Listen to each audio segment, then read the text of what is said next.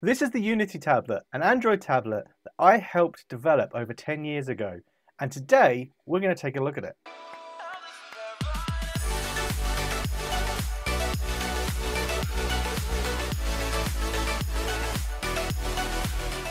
So recently on my office tour video, someone commented asking about this tablet and if I could do a review of it.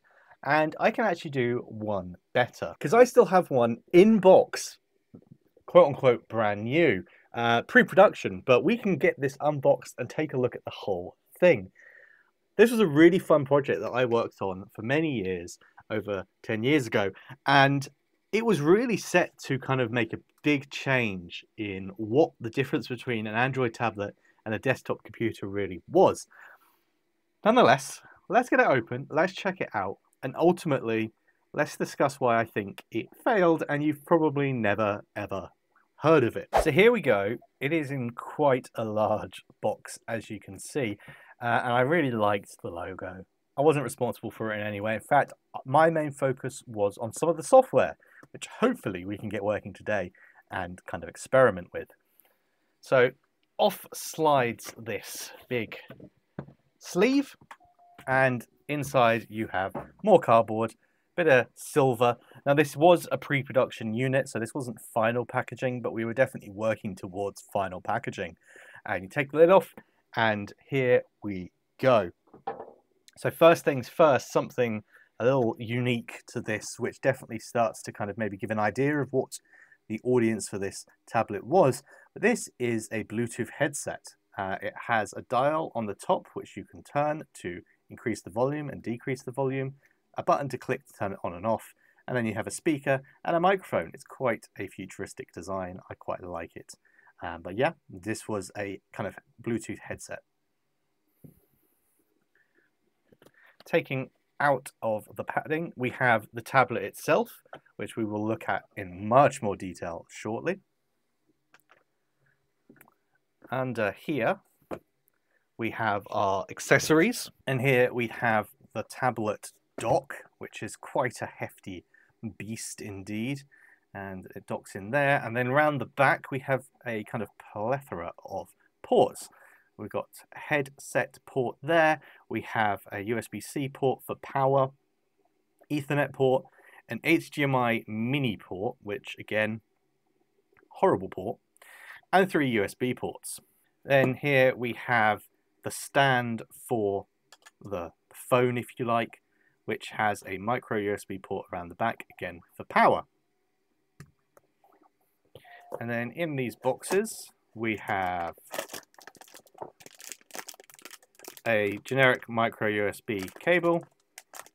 Again, this was kind of pre-production packaging. These were just off-the-shelf cables. And then in this one, we have a USB-C power cable as well, which is Unity branded. And that's everything in the box. So let's have a look at the tablet itself. So tablet itself is quite a hefty, chunky machine. This was, like I have to remind you, 10 years ago that this was being developed. Definitely a different time. Things are pretty thick. However, you've got a lot going on here as well. We have a USB-C port here, USB-A port, reset button, the dock kind of connector, if you like, and a SIM card slot. And then around the front, big screen and a webcam at the front there, and stereo speakers either side. And that's kind of everything. Around the back, we do then have another small camera, the Unity logo, and it's this rubberized kind of plastic, which is really starting to degrade now, 10 years on. This was quite a fad for a while, and it's kind of horrible. I hate it. But this is the 21st built tablet. So we did do a run of these kind of for promotional and for testing and everything else. So we are kind of pre-production, but right near the end of that cycle. All right, let's get some power. Let's turn it on and let's check it out. So with the tablet charged up and booted, here we go. This hasn't been particularly used, but again, This is pre-production, so it doesn't have all the like startup setup stuff. But we can go in and we can see a little bit about the device. We can see that it's running Android 5, so that really does date it. And it has a rocket chip 3288 processor. So, you know, at the time, it was a pretty performant device. Let's get it connected to the Wi-Fi and let's get system information up properly so we can kind of dig into the specs a little bit more. So we've got a system information app installed and running, and we can see here that we have 4 gigabytes of RAM. We have a quad-core CPU, which, as kind of mentioned, is this rocket chip RK3288, 4-core CPU. That's kind of the most important thing. It's Android 5. This has roots because this is a test device, test version of the OS. And yeah, that's kind of the key information here. 4 gigabytes of RAM and a quad-core CPU. So overall, when you're kind of just using this, it seems like a pretty standard, normal Android tablet. It's running Android 5. You can still kind of do some stuff with it. Browsing kind of still works. There's definitely some issues with, like, if a website's only using modern-day certs. Some websites definitely don't like this anymore, as you can kind of see here. Things are a little bit broken. You know, it's a web browser from 10 years ago. It is kind of what you would expect. And yeah, for the most part, pretty standard Android tablet, except for one thing, and something that you might have actually noticed looking at this screen. There's a couple of apps on here that are a little bit odd. This Linux user manager, for one, it allows you to list some users, and you can change the password for those users, and you can create users here as well. Interesting, and very important.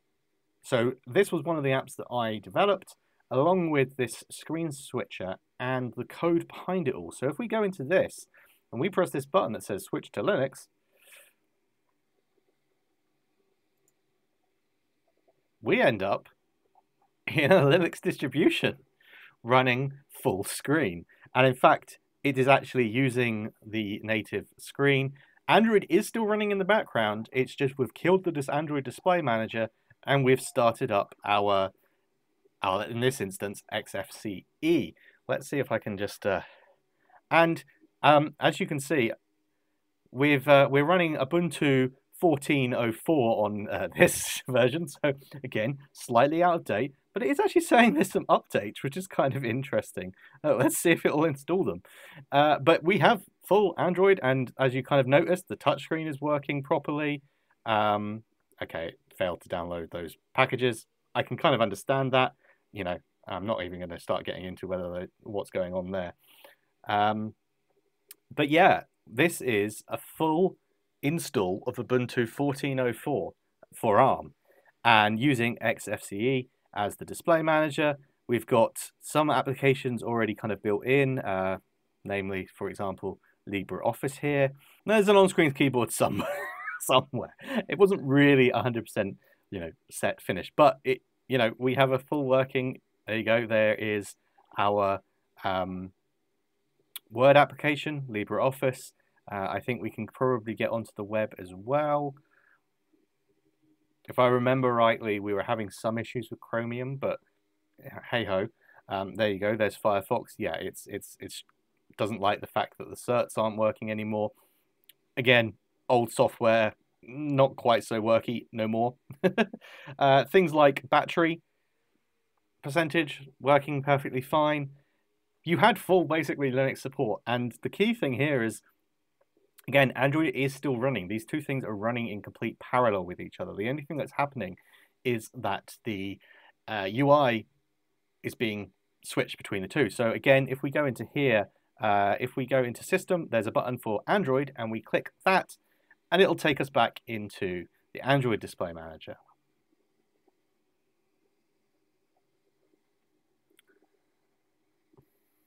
Or, well, it's supposed to. Something is bugging out a little bit here. Again, pre-production software, but it was software that I was writing, so that's a little unfortunate. nonetheless, that in itself is kind of interesting, but this had another trick up its sleeve. The other trick that it has up its sleeve, other than just being able to switch between Android and Linux on the tablet itself, is to do with the dock down here. So we have the dock, we have a battery pack plugged in for power, we have an HDMI cable plugged in to this monitor, and we have a USB hub with keyboard and mouse. And if we then plug in our tablet, we give it a second, you can just see off camera, let me pan up, that we actually have our Linux environment with keyboard and mouse working straight away. Now, granted, the resolution is a little bit weird because it's 1080p, but nonetheless, it's working. And we can maybe bring up our office environment. Maybe we want to do some writing up here. Meanwhile, the tablet is still tableting. We still have our Android goodness. We just also happen to have our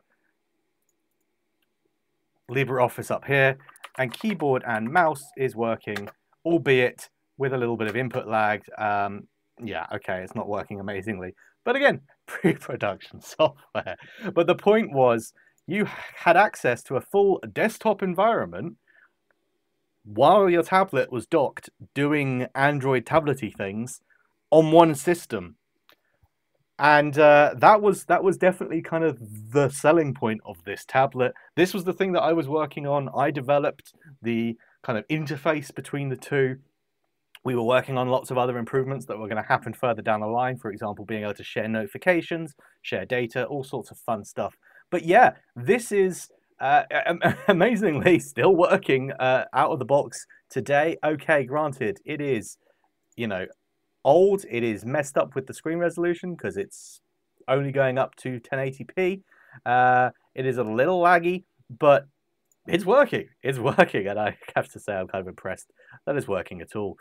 So that is the Unity tablet. That is the project that I worked on for a number of years, and unfortunately, ultimately, didn't make it to market. There we have it. That is the Unity tablet that I helped develop, and we certainly weren't the only ones doing this sort of thing. It was something that other companies were experimenting with, for sure. For example, Motorola had their lap dock thing, which you could plug a Motorola Atrix phone into. I have the dock still. Unfortunately, I don't have the phone anymore. So if you've got an Atrix laying around, hit me up. We also had the likes of Ubuntu themselves releasing mobile versions that would then also have some sort of desktop environment when you docked it as well. But I would say in terms of a purpose-built tablet for this sort of thing, we were definitely the furthest along the line. Unfortunately, it just never took off. Well, that kind of leads us to the final question of why did it fail? Why did it not succeed? And it's a difficult one. Now, I actually left the project before kind of it officially came to an end. So I'm sure there were lots of kind of internal reasons why this particular project did fail. I think one of the things being that it was very difficult to get any kind of buy-in from any large enterprise customers, which was ultimately the people that were trying to be targeted with this. It wasn't ever really going to be a super consumer-focused product. But other than that, in the market in general, there wasn't really this appetite from anyone for this kind of product. Today, we do still have a few products that kind of have similar functionality. If you look at something like Samsung DeX, where you do have a desktop experience, if you dock your phone into a dock with a monitor, keyboard, and mouse, but all that's really doing is taking Android apps and making them work on a larger screen. This idea of a full kind of desktop operating system running, things like the Unity tablet, things like the Motorola Atrix setup, really fizzled out quite quickly because it just wasn't what the consumer market wanted. At the time, there was still a very clear separation between phones/tablets and laptop/desktop computers. They were two very different things for very different tasks. Obviously, a tablet computer was less powerful than a laptop or desktop computer. There was issues around the fact that, you know, you weren't going to have a Windows version anytime soon. So a lot of enterprise customers that were tied into that particular OS, they didn't want to use Linux. And really, there just wasn't the right market for it. It was such a cool idea, such a nerdy idea that I still hold on to. I absolutely love. But the public just wasn't interested. And so support and progress on these kind of devices came to an end pretty quickly. You only have to look at all the different players that tried to do this and look at what's actually survived, which is essentially, like I say, blowing up Android apps to the big screen, to realize that there still is a very distinct difference between phones and tablets and the experiences that they give, and desktops and laptops and the experiences they give. Look at the Apple iPads, which now have laptop/desktop class processors in them, but are still very limited in their software and operating systems. There just isn't that crossover, and for many reasons, it's never happened. Still, it was a really fun project to work on for a while and be able to kind of build something interesting. And I hope you've enjoyed this video looking at it and I being able to document something that you've probably never heard of, and I'm sure most people have never heard of. So I'm glad that I've been able to document this and put it online. But we are going to wrap it up there for today. So I hope you have enjoyed this video. If you have, please make sure to hit that like button and subscribe. And I'll see you again very, very soon for another video. Bye for now.